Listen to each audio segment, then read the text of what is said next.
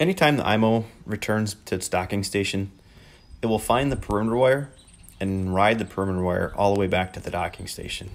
This can sometimes result in permanent tracks being noticeable along the perimeter of your property.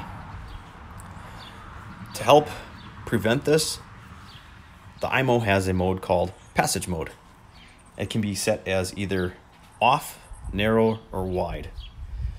The key comes in during the surveying and installation process of the perimeter wire to identify that there's at least a 4-foot space between the perimeter wire and any obstacle or restricted area on the property.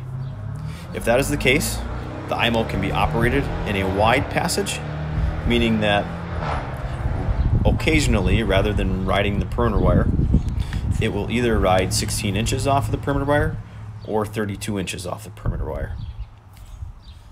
This just breaks out and gives the iMow more opportunity to ride somewhere other than perimeter wire, reducing the number of times that it's going on the same path.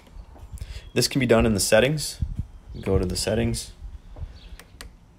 move over to the icon here in our installation that says passage off.